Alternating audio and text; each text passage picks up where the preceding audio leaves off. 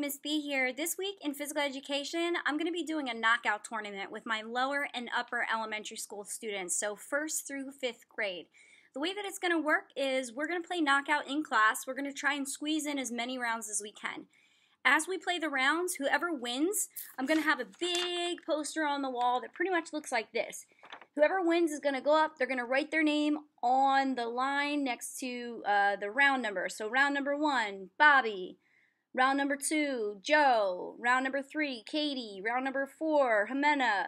And so we're just going to get as many winners as possible in that class. I would say we'll probably get in about 5 rounds. Now, same thing for the following classes that I have after that. We'll get maybe 4 or 5 winners. And then I'm going to have down at the bottom of the poster, these students will be playing in a championship game on March 30th at recess time. So it really hypes the students up. It gets them excited to play and excited to win. Here's how you play knockout if you don't know how. And I look forward to running the tournament and letting you guys know how it goes.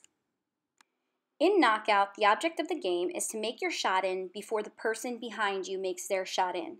Let's take a look at the play-by-play. Our green player, who was first in line, just took a shot and made it. He passed it to the next person. The purple player also made his shot, and he's going to pass it to the yellow person. The blue player missed their shot, and the yellow player made it, and the yellow player's behind him, meaning the blue player's out.